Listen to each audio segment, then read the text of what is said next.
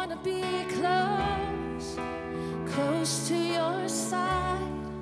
So heaven is real and death is a lie. I wanna hear voices of angels above, singing as one, singing hallelujah. Holy, holy, God Almighty, the great I am, oh, who is worthy, none beside thee. God Almighty, the great I am.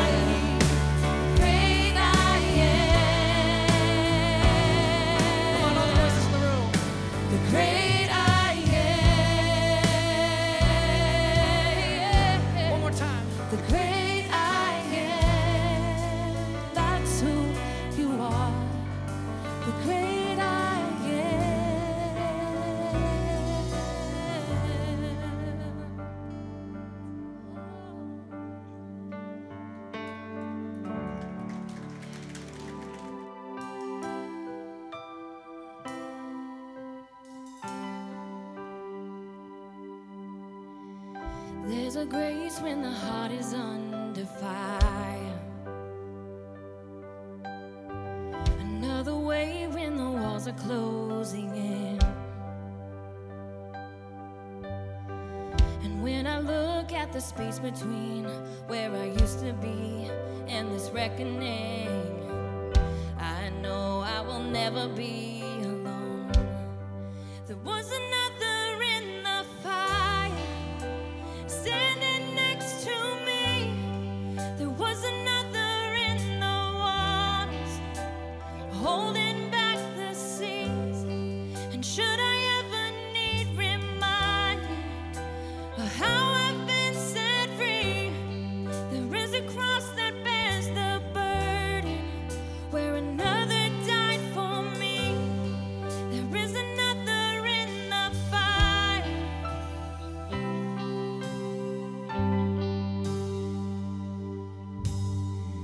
Oh, my dad left for dead beneath the waters. I'm no longer a slave to my sin anymore.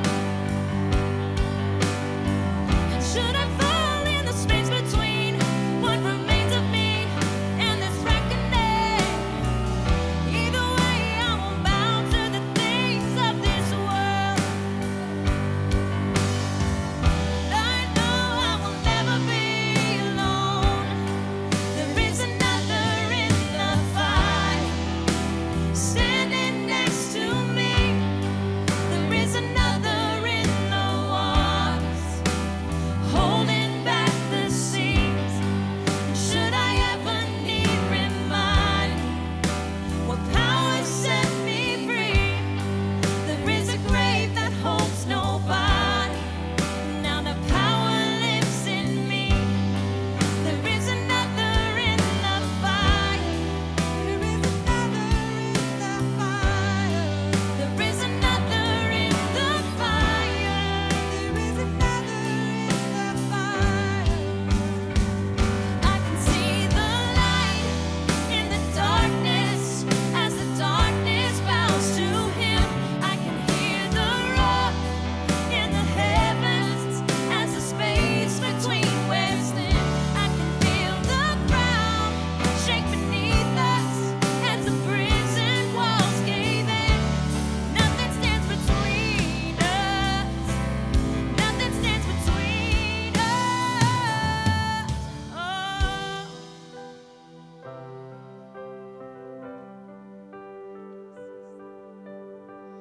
There is no other name but the name that is Jesus. He who was and still is and will be through it all. So come what may in the space between all the things unseen and this reckoning, I know I will never be alone.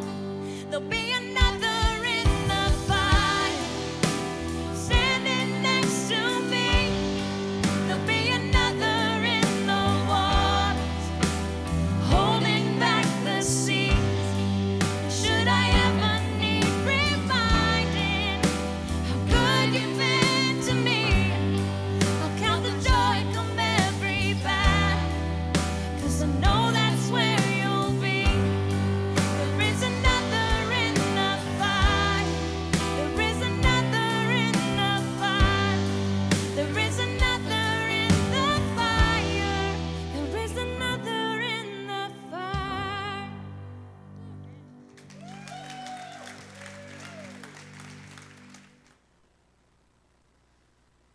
Okay.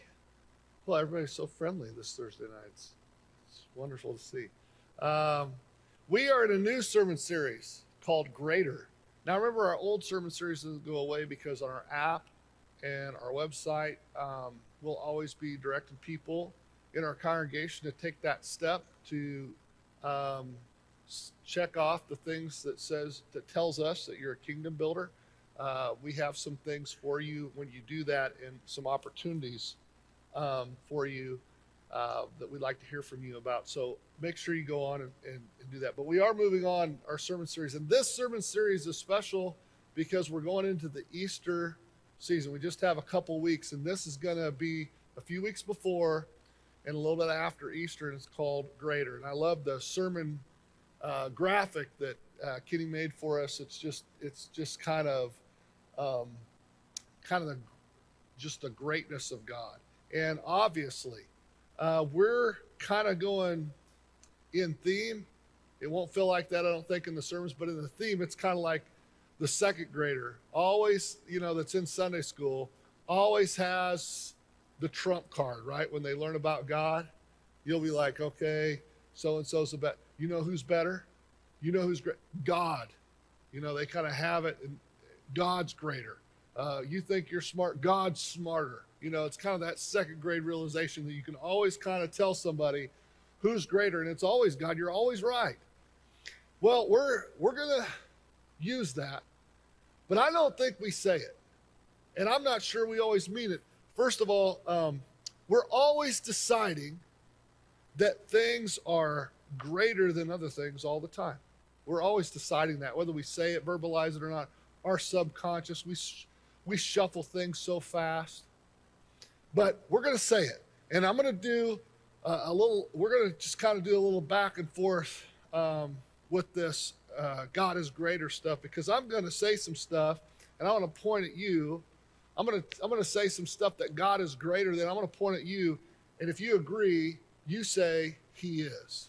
Okay, so let's try that. Some things that God's word tells us that he's greater in. God is greater than your sickness. He's greater than your money. He's greater than your problems.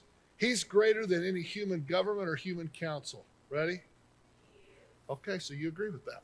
All right, that's good. God is greater than your abuse. He's greater than your divorce. He's just greater. God is greater than the war in the Ukraine. He's greater than COVID or the vaccine or the next pandemic. God's greater than inflation or any president. All right, we're on the same page. God is greater than your house or your car. He's greater than your spouse or your children. God is greater than your biggest worry or your worst sin.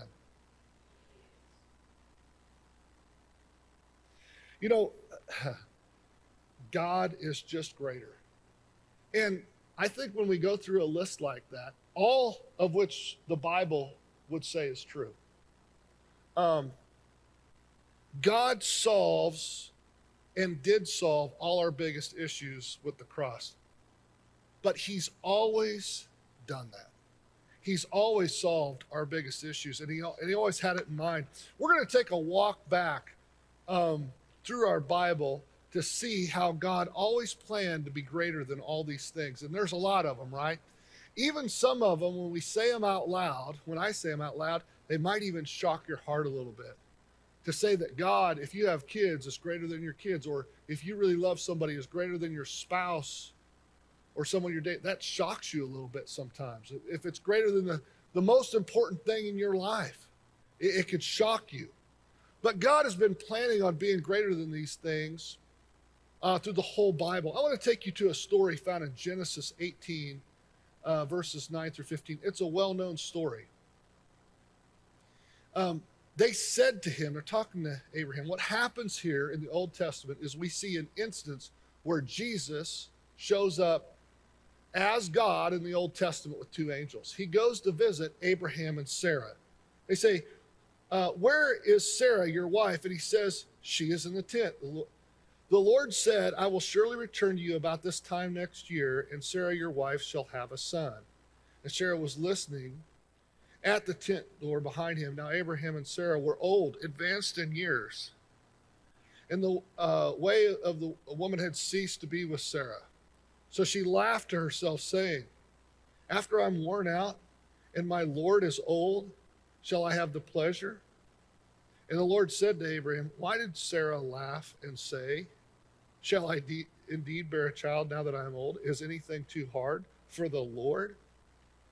At the appointed time, I'll return to you about this time next year, and Sarah will have a son. But Sarah denied it. She said, I didn't laugh, for she was afraid. He said, no, but you did laugh. I think this is such a hilarious exchange, and if you've been in a church a long time, maybe you've seen this. the promise of God was to Abraham, that he was going to bless all the nations of the earth. And we see that happened through the cross of Christ and the preaching and teaching of the gospel. The good news came later. But the promise starts with Abraham. And God the whole world was split up at this time. And God said, I'm going to make my nation through two people who can't have children. And by the way, they're too old to have children. And the exchange here is she's embarrassed and she laughs. And he said, why'd you laugh? She said, well, I didn't laugh. And he said, yeah, you did laugh. I'd just love to see that exchange. How does Jesus handle it when we're fibbing to him? Like, he's right there at the tent. And how does Abraham, what does he do next? He's kind of like, oh, okay, yeah, she did laugh. Like, what's his reaction? I don't know. But there are a lot of times when we think about something and the Lord has promises for us in his word and we don't believe him. I mean, can you imagine standing there talking with the Lord and thinking, it can't happen. I'm too old. I don't think you're great enough for that, God. I don't know if you can do that. I don't know if you're going to want to. You're telling me you're going to, but I've never seen it happen. Isn't it interesting that when we don't see things happen, we're not sure they can happen? I just wonder if we could take from this that maybe this is one of the reasons we should never stop going to church. Maybe this is why people should go to a Bible teaching church to see lives that are healed and restored and giving and growing God's kingdom so that they know that that's possible. How do you know it's possible if you've never seen it before? Have you ever seen somebody live an extremely loving life towards the Lord? It looks different than the world. Somebody that's excited about the greatness of God and believes that God is greater than everything else on this earth. How do they live? Sometimes they drop everything and go and preach the gospel. Sometimes they just start changing their life little by little. And sometimes they jump a span and they start living their life in a mighty way and everybody's shocked. And the people around them see this and then people start coming to Christ. But listen, if you never go to church, you're never going to see that. Abraham and Sarah had never seen God do something like this, so they doubted it. What do you think the average Christian today is going to think about whether God's greater or not if they've never been to church and see it? What's God challenging us to do? Well, he definitely always challenges us to know that he's greater than anything that we're dealing with. He's already taken care of it, but we don't always believe him. And I think one of the reasons we're not always able to believe God is because we're not paying attention to the other people's lives in a healthy church, to people who really love the Lord. What is it possible that they can do? Well, God is greater. He can do all things.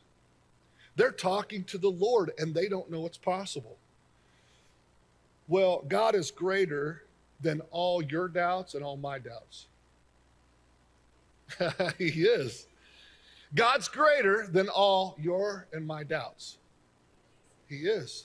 In Genesis 22, 9 through 14, it says, there's another incredible story, and it predicts the coming of Christ. I don't know if you read it this way.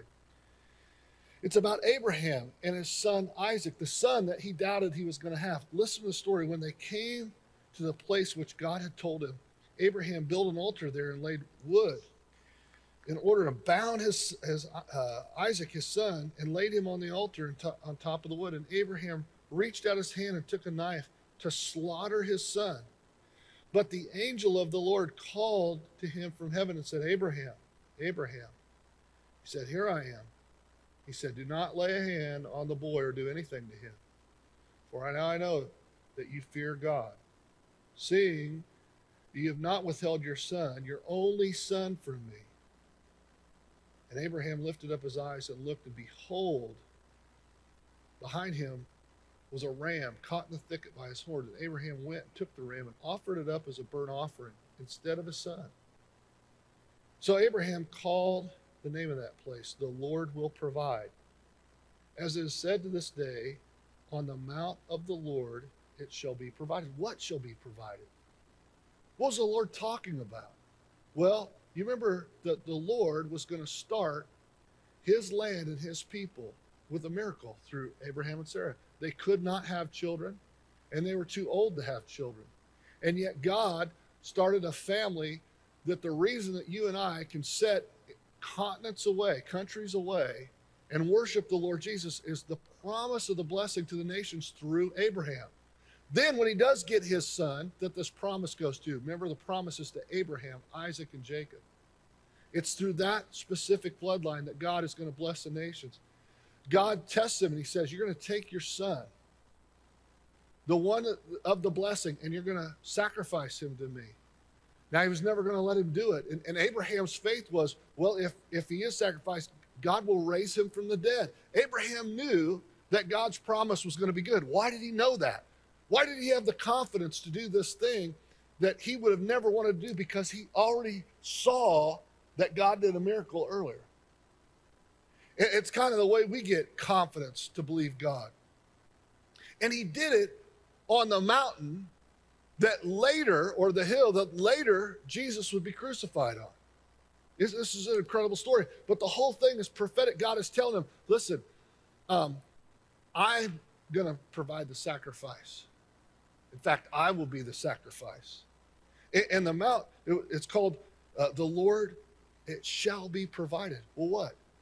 Our salvation. God's going to take care of it. He's always planned to be greater in your life than anything else. He knew what was going on, and he knew what he was going to do.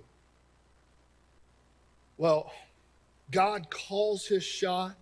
He's never been wrong. There are always problems in the world, and God always solves them. Think about that. What time in the world since the fall of man have there not been problems? God has always, through the prophets and the apostles, he's been telling us what's going to happen, how he's going to do it. He calls a shot, and he's never been wrong.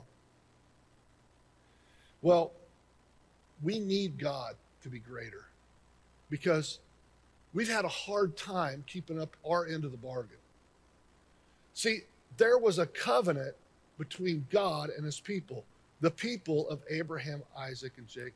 If we skip in our Bibles all the way up to Jeremiah 3, 7 through 8, we talk about this passage a lot. After over 700 years of the northern house of Israel being unfaithful, they will not be faithful to God. They keep worshiping demonic gods, the demonic gods of the nations that surround them, and they will not stop it.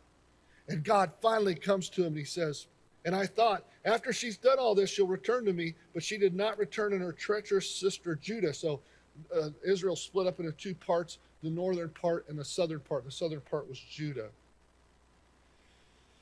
She saw that for all the adulteries of the faithless one, Israel, I had sent her away with a decree of divorce. See, this covenant is exactly like our marriage covenant. God had to give Israel a certificate of divorce. Now, there's two big problems with this. This is shocking in Scripture. When people first realize this Scripture, it kind of shows us how special God is and how great the things that God did for us. When we come up to this part, why is Jesus on the cross have to happen? Why is it so miraculous? Well, God has a law. God has a law, and it cannot be broken. And we start reading about this law in Deuteronomy 24:4. You should read Deuteronomy. Jesus quotes Deuteronomy more than he does any other book. And here's what it says. Then her former husband, who was sent away from her, may not take her again to be his wife. This is talking about marriage between people. But what it's also talking about is the relationship that the Lord has with Israel, that covenant, that marriage contract. So it says, if he sends her away, he may not take her again as a wife after she's been defiled, for that's an abomination before the Lord. And you shall not bring sin upon the land that the Lord your God is giving you for an inheritance. Guess what happened? Israel has cheated on God, and she will not stop. He gives her a certificate of divorce, and it's horrible. They called Jeremiah the weeping prophet. Why? because it's just bad news after bad news. And he chimes in Jeremiah 3:1, right before this divorce is given. It says, if a man divorces his wife, she goes from him and becomes another man's wife, will he return to her? Would not the land be greatly polluted? You have played the whore with many lovers. Kind of sounds weird to say that, church. And would you return to me, declares the Lord? He's not talking about a specific marriage. He's quoting Deuteronomy. He's the weeping prophet. He's saying this is what's going to happen. And in fact, a few verses later, that's what happened. Now, the people of God, the descendants of Abraham, Isaac, and Jacob, the promise that goes out to the whole world, it's over. God divorced them. He got rid of them. They wouldn't quit cheating on him. He said, I've had enough. I thought you would turn back. You will not turn back. So here it is. In the law, and Jeremiah is telling the people, and we see, they knew the law very well in Deuteronomy. He will not take you back. This defiles the land of God, the very land on which you are standing. God knew it.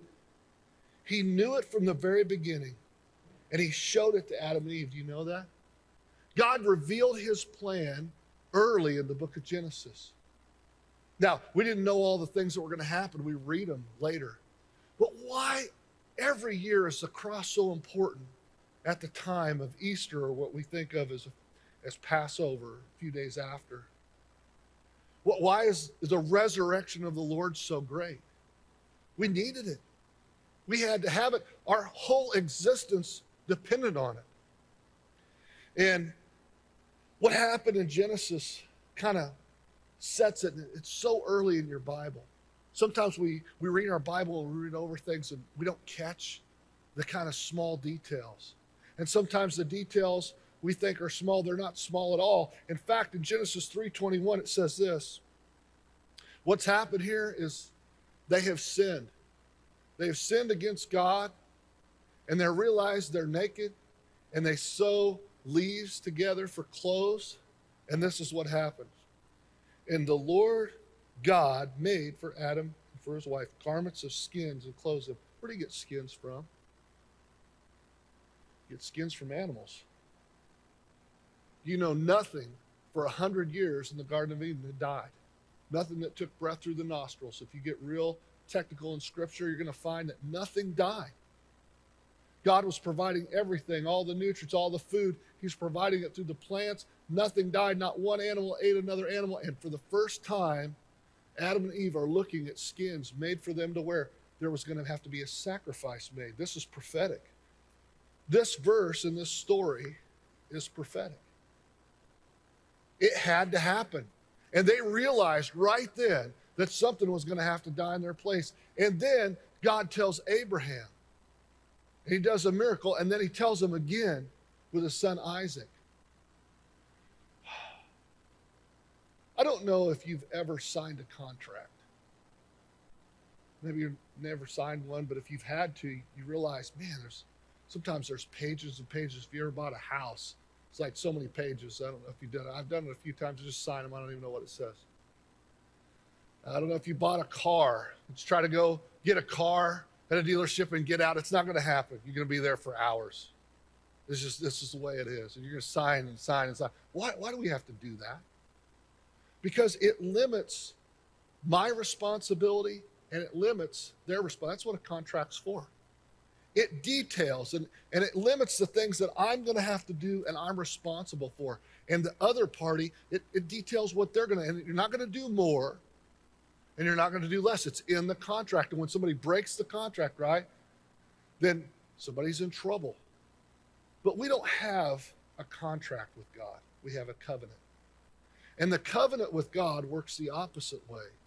Let me tell you why God is so much greater and why we should fully realize this all the time. Because God had a covenant with his people, right? In the Old Testament, and they broke it. They broke it, and he gave them a certificate of divorce. And then Jesus, he comes on the cross. And how can the woman, how can the God's people later, now us, the church, how can the bride of Christ choose him back? If the husband dies, then now she's free to remarry. Well, this is why Jesus died on the cross, because he's not going to break his own law. So this is how the covenant works. The covenant of marriage and the covenant between us and God does not work like this is the least amount I'm going to do. No, that covenant works like this. You're going to do all you can and more.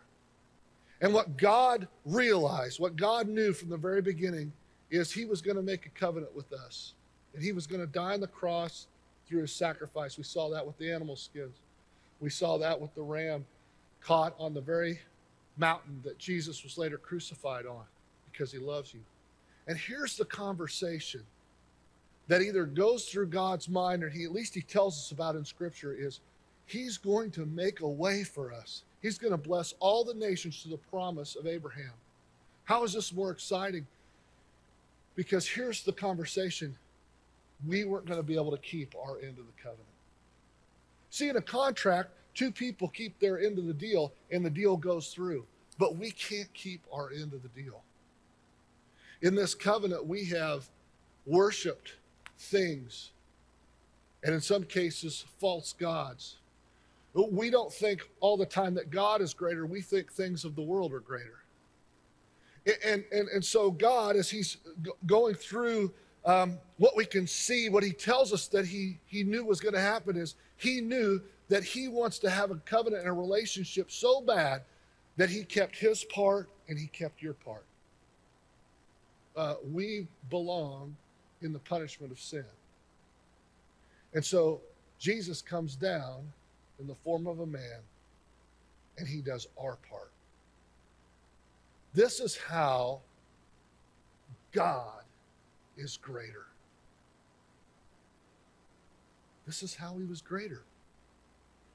This is how God is greater. He has been telling us, his people, since the beginning, since in the garden, before they were expelled, there's going to have to be a new covenant. And you can't keep up your end of the covenant. So here's what's going to happen. I'm going to do it for you.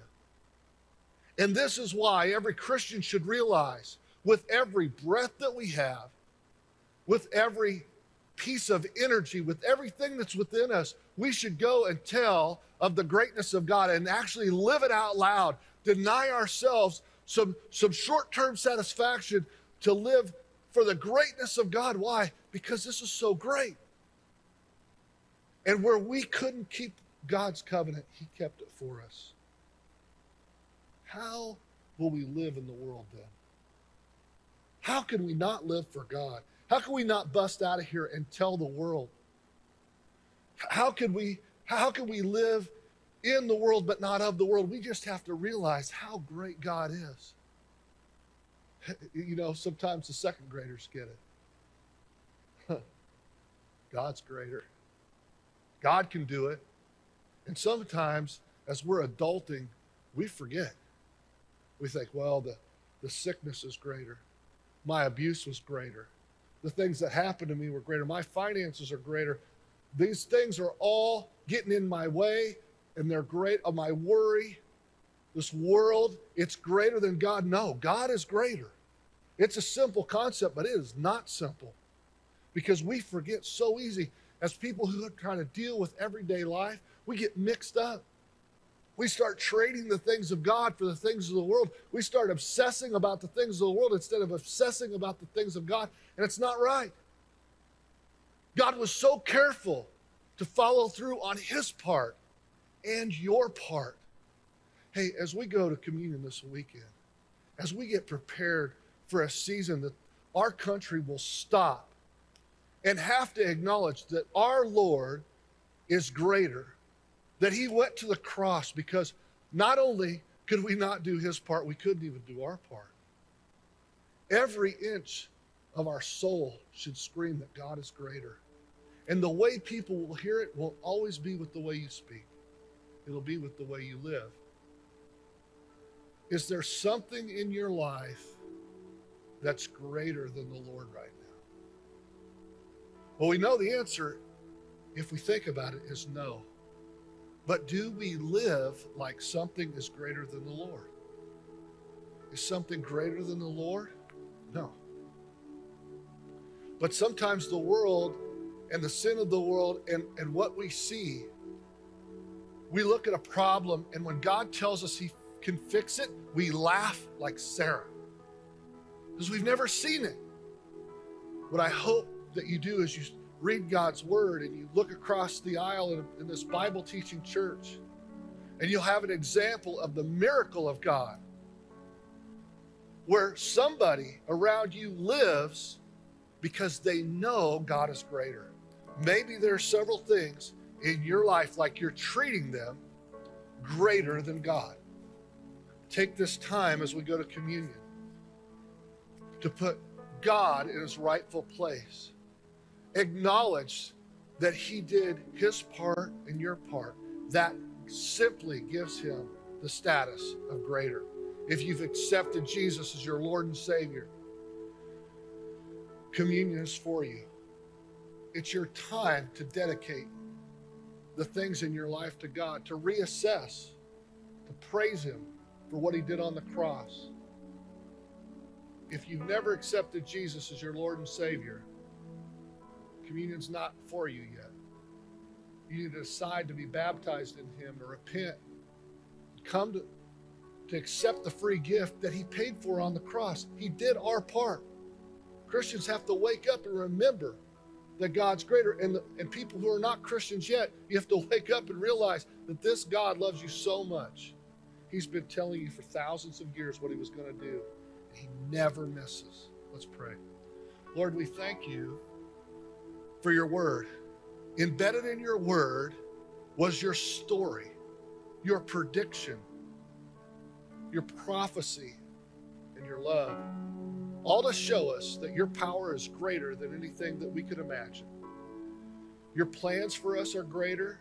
Your blessings are greater. Your kingdom's greater, and your church is greater. Lord, I pray that every person here will make decisions knowing that you are a great God. It's in Jesus' name. Amen.